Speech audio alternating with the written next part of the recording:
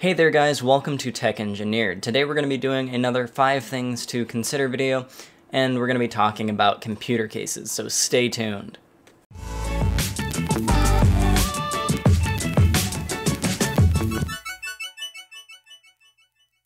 So if you haven't watched any of the other videos in this series, 5 Things to Consider is basically a series where I tell you 5 kind of topics to think about whenever you're going to buy a certain computer component. So today we're talking about computer cases, so let's go ahead and get started with our first point to think about. The first thing that you need to consider is the form factor or size of the case. Computers come in a number of sizes or form factors. There's a standard ATX mid-tower, which is kind of your normal desktop case. You can get micro ATX cases, which are going to be your smaller, more compact cases. You can get a full tower case, like the one behind me, which is going to be your large desktop computer. You can get super towers, which are even bigger. So basically, you need to do your research there and figure out like how big of a computer case you need, and also understand that motherboard size also goes into account with that, because the smaller the case is, the smaller the motherboard has to be. And really anything smaller than an ATX mid-tower will not accept a full-size ATX motherboard. You'll need a micro ATX board or a mini ITX board for those smaller cases. So do your research and figure out which size of case you would like, and then make sure that your motherboard will fit in that case and look at the spec sheets on that. The next thing that you need to consider is cooling support. This kind of has a number of aspects to it. One of them is if you're going with air cooling, you need to make sure that the height of the air cooler will not encounter the side of the side panel of the case. That's a big problem. If you get a really tall air cooler, not all cases will fit all air coolers. So you might run into the problem of the air cooler is too tall for the side of your case to be able to go back on, and that would be a major problem. So a lot of case manufacturers will list the maximum height of cooler that you can fit in their case. So look at that, and then look at the height of the cooler and make sure that it fits. Another thing is water cooling. You need to make sure that you have enough like fan spots in a row to fit your radiator if you're going to be water cooling.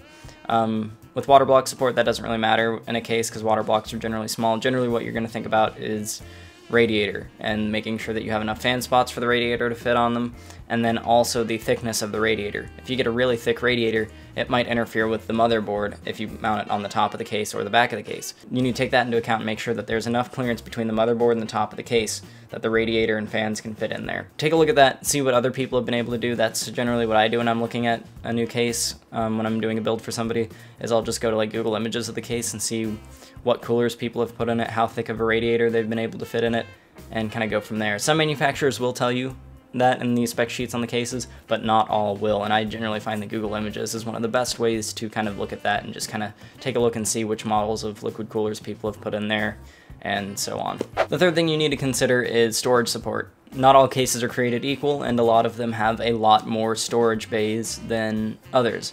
And by storage bays, I mean for like hard drives, solid state drives, all of your storage media.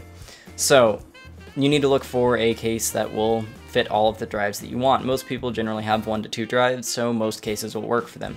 A lot of mini ITX cases will only support up to 2 drives, so that might kind of hinder you there, because, and like a full tower where I have like 11 hard drive bays, if I run out of room in a hard drive, I can just pop another one in and start dumping things onto it and basically just create more space as I go. So that's just another thing to consider. If you're going to be a storage hog, you might want to get a bigger case so that you have more hard drive room. If not, you can probably go with a smaller case with less hard drive room.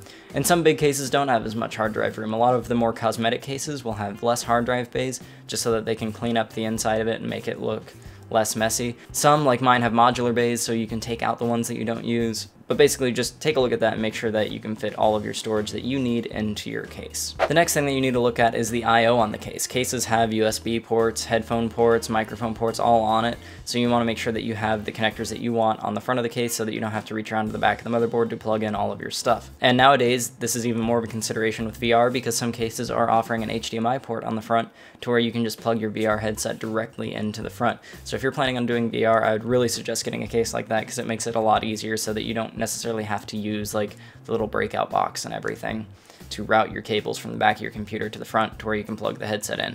It just makes it a lot easier to have those cables on the front of the computer, because you're most likely not going to have your VR headset plugged in all the time. So that just makes it easier to unplug it and plug it in whenever you need to use it. The final thing is looks. You want to make sure that you get a case that looks good.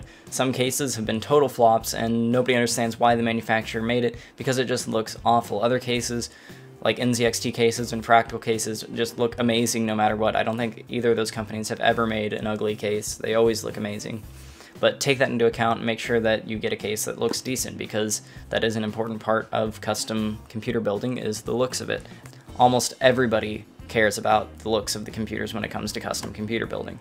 So that's just our last little thing to keep in mind when we're looking at a computer case. I hope that you guys enjoyed this video, and I hope that you found it helpful in your computer case shopping. Make sure you do your research as always. I hope that these points have enlightened you to some areas that you need to look at whenever you're buying a computer. And if you like this video, go ahead and leave a like on it. If you like this channel, go ahead and subscribe. And if you have advice for future content that I can make, go ahead and leave that down in the comments section below. And I will see you guys in the next video.